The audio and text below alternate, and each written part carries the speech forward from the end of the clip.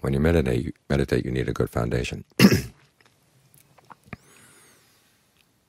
You need to establish your foundation as solidly and as quickly as you can, because when you sit down to meditate, sometimes the problems come up in the body, problems come up in the mind. Problems in the body or the pains here and there, problems in the mind, or thoughts that go off in all directions. You need a good foundation if you're going to fight with them. It's like being a Thai boxer.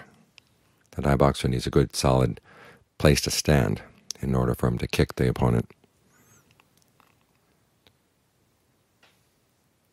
in order to be able to fight. But if the floor he's standing on is moving around all the time, he's going to fall down. It's the same way with the mind. If our mind is moving around all the time, then as soon as it runs into pain, it's going to fall down. It's going to lose its balance, lose its poise, and won't be able to deal with it properly. Because dealing with things like pain and distraction requires some careful attention. They require that you see things clearly, see what's going on in the mind, to see what exactly in the mind is causing the problem. Because the pain in the body, of course, is not really the problem. It's what the mind does with it. That's the problem. The same with your thoughts. A thought can come and go and not cause any problem, but it's what you do with it that creates problems. So you've got to watch yourself carefully. And to see yourself carefully, the mind has to be well-founded, well-grounded. So try to be grounded in the breath. Make sure the breath is comfortable. It comes in, it's comfortable. It goes out, it's comfortable. If it's not comfortable, you can change.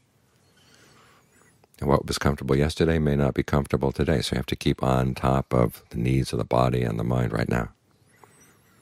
And that way you've got a good foundation. Anything comes up, okay, you're well-founded, well-grounded.